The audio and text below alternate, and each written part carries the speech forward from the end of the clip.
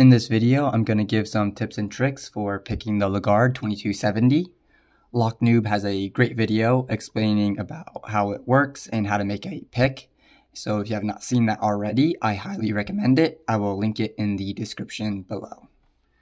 One of the first things I want to mention is a mistake that I made. And if you are making a pick from a key, there is normally a lip right here. And I did not grind that down at first, and I left this lip, and that led my pick to be stuck in the lock. So you definitely want to make sure you grind this part down so there's no lip. If your pick does become stuck, like mine was, my pick was stuck at the back of the lock on the drive cam, and so I was able to rotate the pick and the drive cam to the right about 180 degrees. And what I did then is I simply inserted a piece of stiff wire, some piano wire, down the large groove in the key and inserted it all the way in so that when I rotated my pick back to its starting position, the wire picked up all of the wheels and realigned them so that my stuck pick could be removed from the lock. Also, some additional tips here. When grinding this key down, you want to make sure you want to grind away this smaller groove that is on there. You want to go past it just a bit. This will allow you to rotate each wheel to its fullest. If you do not, then a wheel which needs to be rotated to its fullest will not be able to be set in that position by your pick. On this other side, you want to grind it past the start of this groove in the key. Just past it a little bit, as you can see here. And what this does is if you don't grind it enough, then when you are rotating your pick back to its starting position, then that side will actually hit and knock wheels out of position if you do not grind it down enough.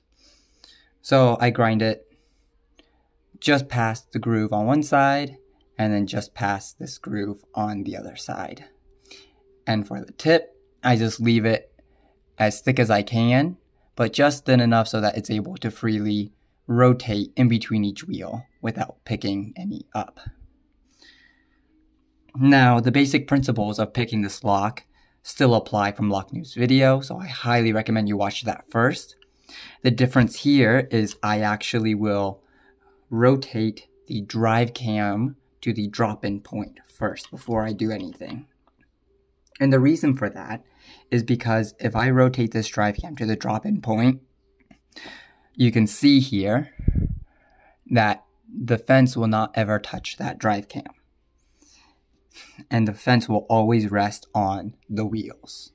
This avoids having to tilt your pick and push the wheels into the fence if the lock is especially deep behind a thick door, for instance. You will not be able to apply the proper amount of force and tilt to the pick to push the wheels into the fence. It also avoids an issue of bending or breaking a pick due to the amount of force that you might be using to press the wheels into the fence. So here, after I rotate the drive cam to the drop-in point, that is when this key change line, this smaller groove on the key, is pointing vertically. Then I will take the pick and I will proceed to pick each of the wheels. And the way I do that is I will rotate them in place and feel for any scraping. Now I actually feel some scraping here. And you can feel when you're in a gate, or whether it's a true gate or a false gate, because you can feel the ridges. And I can feel there's some more resistance here and here. So in between those 2 points is the true or false gate. And so I just turn past that ridge into the next one. I don't feel scraping there, so I will leave it. And it does not matter if we are in a true or false gate here at this point, as we can keep repeating this process until all of the gates are lined up and we are only in true gates. Now I come back out one wheel, and that feels pretty smooth. So I leave it between these 2 points that I can feel here and here. Yeah, these 2 points. So I'll leave it somewhere in between. come back to a previous wheel. There's some scraping there. Turn to the next gate.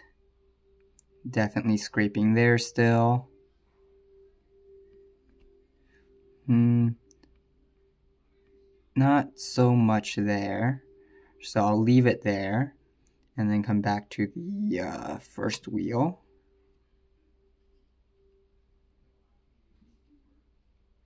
Scraping. Let's go to the next one. That feels... Oh.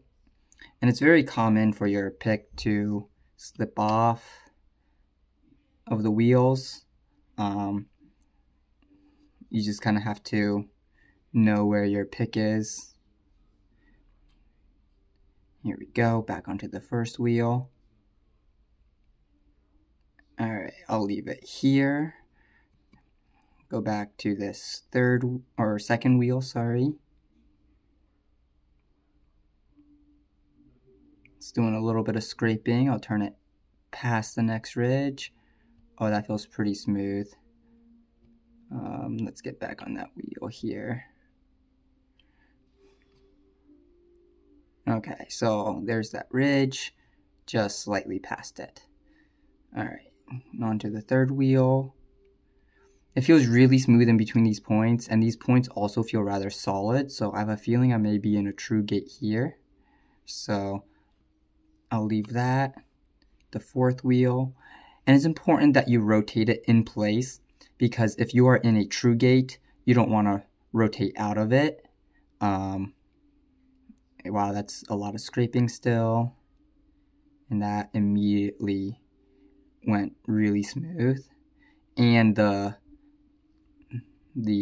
ridges on either side of this gate feel pretty solid. So I think I'm in a true gate here. So I think got the last two wheels there set. Now if I come to this second wheel, definitely some scraping. Turn it past this next ridge. And that is a click. So that is the sound of the fence falling into the gates. And at this point, you should actually not be able to move any wheels. So you know you have it picked using this method because none of the wheels will rotate out of the gates. So you can just go to the drive cam and turn it to open.